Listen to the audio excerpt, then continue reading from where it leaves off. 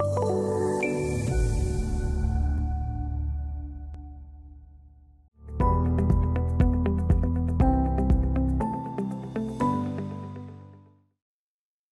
everyone, and welcome to the MicroStation Connect Edition visualization video series. My name is Steve Rick, Senior Consultant at Bentley Systems. Today's video we're going to talk about source lighting.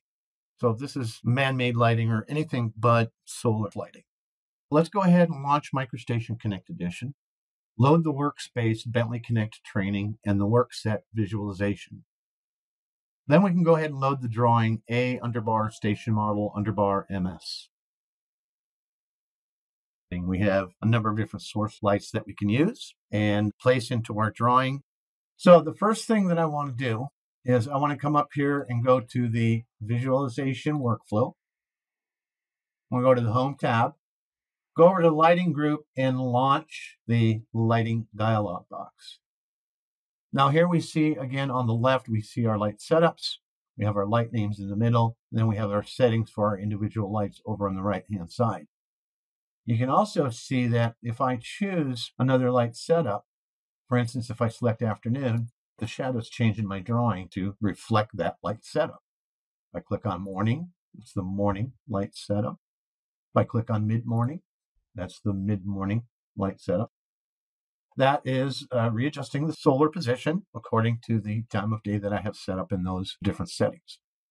Another thing that the light setups will do is if you click on the night setup, you see everything kind of gets dark, and then we have some source lighting on the outside that is shining. We can see those source lights. And also notice here under the light name, it actually turned on all the source lights that I had in my drawing. That's another thing that the light setups will do is will turn lights on and off accordingly. You can see here that solar and ambient looks like that they're turned on, but it just didn't refresh. If you click on those, you can see that those are off in this setup as well. So we have a number of different lights in our drawing here. Come up to the top, click on the Place Light icon. And in the Place Light icon, you can see that we have 5 different lights. We have a point light, we have a spotlight, we have a area light, we have a directional light, and we have a sky opening. I'm going to give a brief explanation of what each one of these is. A point light is probably one of the most popular that we put into our drawings. The point light is like a light bulb.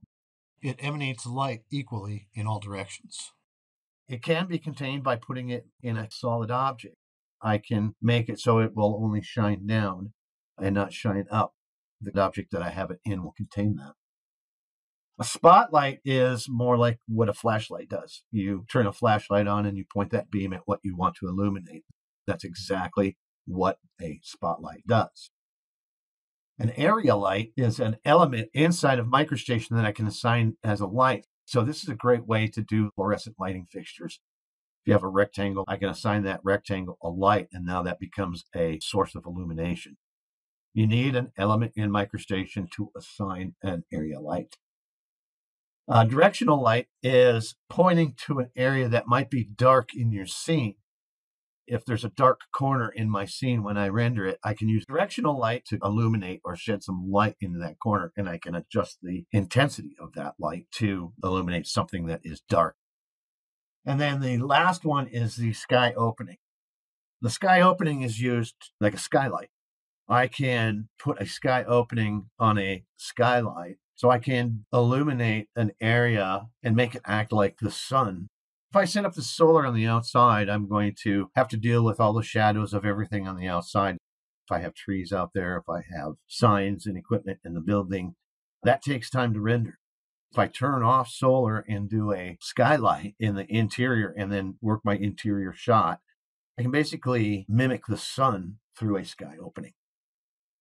Those are different types of lights. Our next videos are going to be placing these lights individually.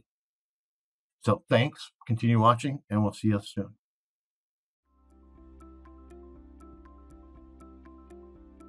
If you found this video helpful, please give it a like. If you want to see more such series, consider subscribing to our channel.